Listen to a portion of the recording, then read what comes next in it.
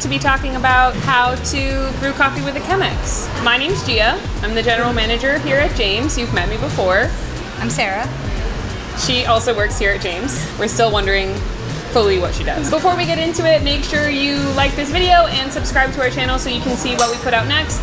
Comment down below if you have other brew methods that you want to see us cover. So what do we need to get started? For a Chemex, for brewing a Chemex, you'll need a Chemex. A Chemex. They come in different sizes. You can get little baby ones for a single cup.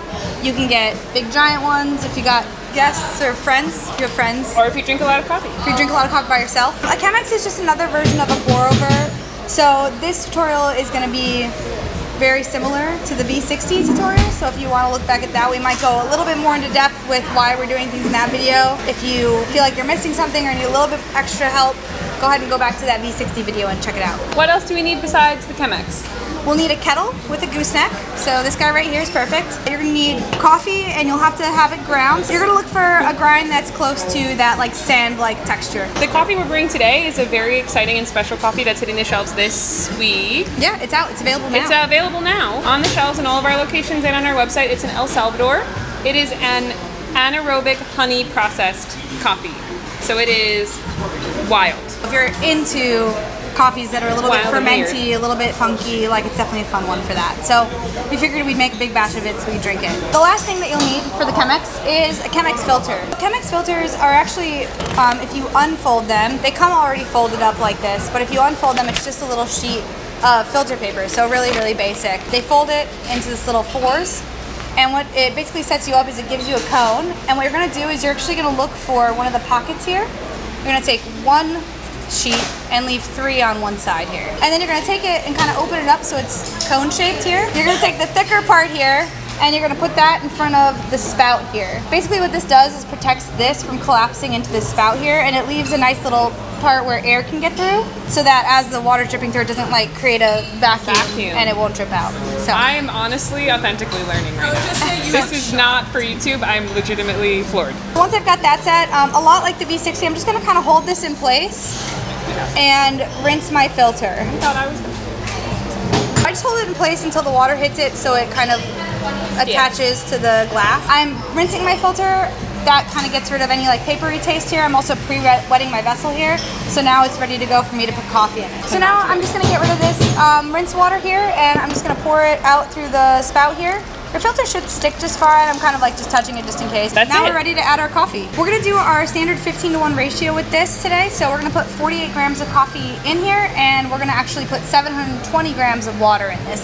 It's a fairly large Chemex, so we're making a big batch. Big boy batch. Same thing as we do with the V60. I'm just gonna give it a little shake just to level that bed out so it's nice and even. I'm gonna tear my scale out, and now I've got it back to 0, so I'll be able to pour my 720 grams of water. Good news for you guys at home. If you made the V60 and you thought, this is too many numbers to remember, the Chemex seems to be only slightly simpler. It's a little bit less sensitive. It's a little bit looser. We're making a bigger batch, so things are going to be a little bit easier in general. So we're going to start with a 100-gram bloom on this. So I'm going to pour 100 grams of water in there. As soon as I start pouring, I'm going to start my timer.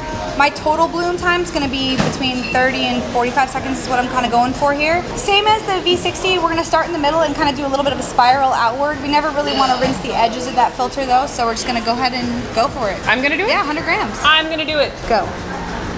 100 grams. The purpose for a bloom is to actually like let the coffee kind of gas off a little bit. Pre-wet in the grounds opens it up, gives you a little bit more flavor complexity.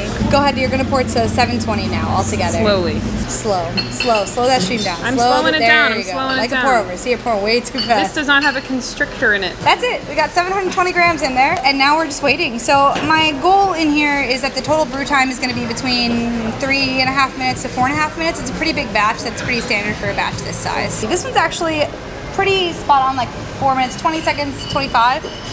That's it. Pull out your filter and toss it, and you are good to go. That's for you. Hot coffee drinker. I get to be in this episode. Cheers. Cheers. Pretty delicious.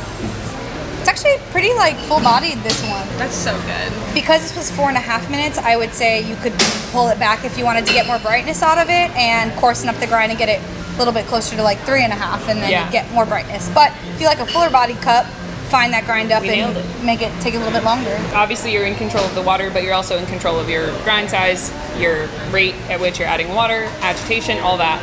So if you like a specific thing to happen when you brew coffee at home, you can shoot for that, or you can manipulate it and play with it. Where like a batch brewer, you have a little less play. Chemex allows you to make very large batches of hand brewed coffee, and they're always pretty good. They're a little bit harder to mess up than a V60, more forgiving. So that's why a lot of people like them for that. But they come in different sizes and like finishes, so they're really beautiful pieces to have in your home. If this is something that interests you and that you want to give a shot, we actually have 3 sizes of Chemex available at James at Home in the back of Little Italy and on our website, jamescoffeeco.com. That's all we've got for you today. Thank you so much for watching this video. Make sure you are subscribed to our channel, that you like this video, and then leave us a comment for what you want to see us do next. Thanks again. That's it. Follow next week to see what Sarah does for James. It's not a good video. Right. Sarah, how do you brew coffee with a Chemex? I don't know.